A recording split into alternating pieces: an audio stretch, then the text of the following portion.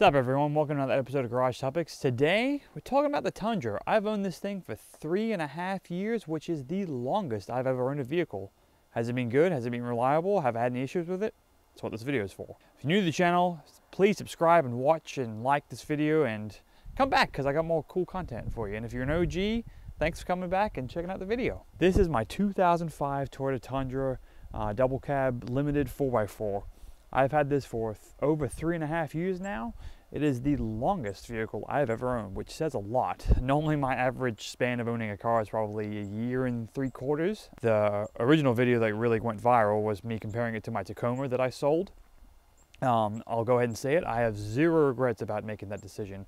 I still prefer these over even the brand new Tacoma. Sure, they've got more amenities like radar, cruise control, etc., but this Tundra, for the size and its like capability and engine, oh man, it's so good.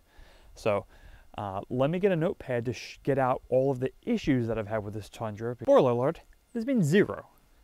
I've had this for 3.5 years. You saw that I upgraded the suspension when I first bought it, so I put new lower ball joints, upper control arms, Bilstein suspension on it, new wheels and tires, etc. Did the timing belt when I first got it because those are supposed to replace like 90,000, 100,000 miles in 10-year interval or less. So I did that just to keep it safe, keep it real. But since when I bought it and put a bunch of money into just upkeep maintenance, I've literally not touched this thing. Since my 2-year video, the only change I have made has been the headlights, and I made a video about that. These are, I believe, Yeeta branded ones. These have held up so much better than my original ones. The original ones were yellowed within 6 months.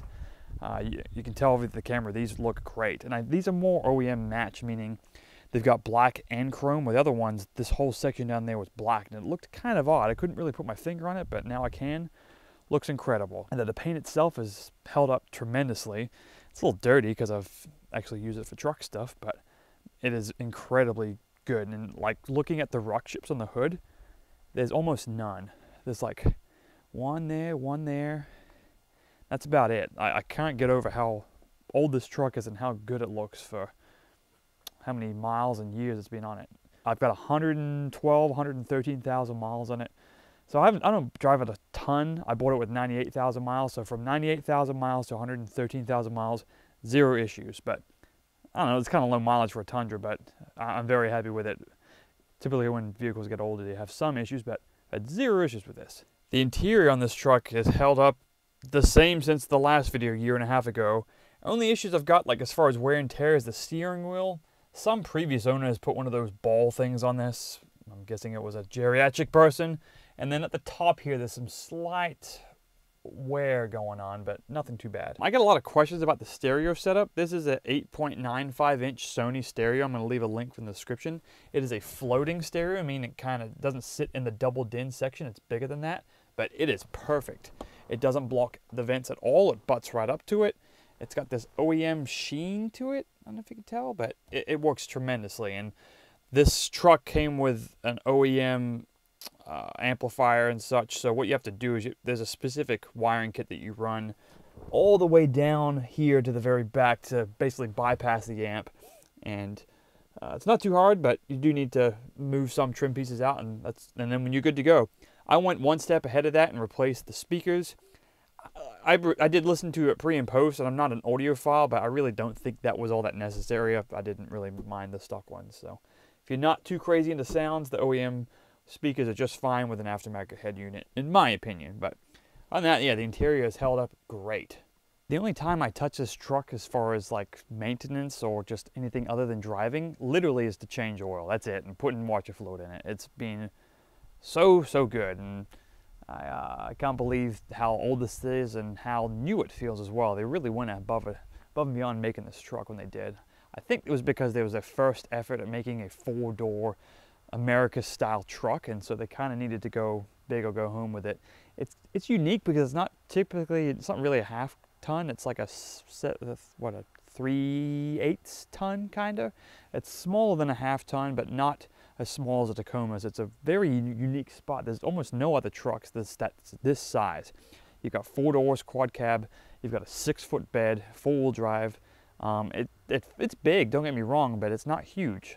It's a great size. If I had to be nitpicky about issues on this, My like tailgate latch sometimes fritzes out, but I think I just need to take it off and clean it out, or just make sure that all the clips are in place. But I mean, other than that, it just works. Another change that I've made, but since the last video, other than the headlights, is this exhaust tip. Literally all it is an exhaust tip. It's a Flowmaster tip. When it's clean, it looks really good, but it was just a stainless, gross looking tip before, so I cut a little bit of it off, put this on, and it's a bolt up tip too, so I didn't need to do any welding. So I think it looks pretty good. Doesn't look too out of place. It's kind of hard to make a long video about updates on this truck after 3.5 years when literally nothing's gone wrong. So I hope someone that's considering buying one of these over a Tacoma, or just they want a reliable truck that's not going to bankrupt them, this is the truck. I'm in such a better place financially owning this for 3.5 years, 4 years now, over having a car payment or anything like that. Like every month I get to save money from a car payment and save money from having to do any crazy maintenance. It's been incredible.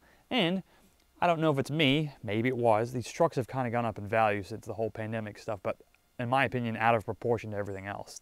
They've ballooned. But look at this thing. I really, really enjoy it. It has been great. That's all I got for today's video. Just wanted to make a quick one. It's getting a little chilly out, so I got to go inside here in a second, but there it is. Here's the Tundra. It is a solid buy. If you're considering it, just do it. The only thing you're going to make sure is rust underneath. If they're rusty, no. But this thing is minty fresh. It's very, very clean. So if you got any questions, feel free to drop a comment. I'm always happy to help. But until then, catch you guys later. Peace out.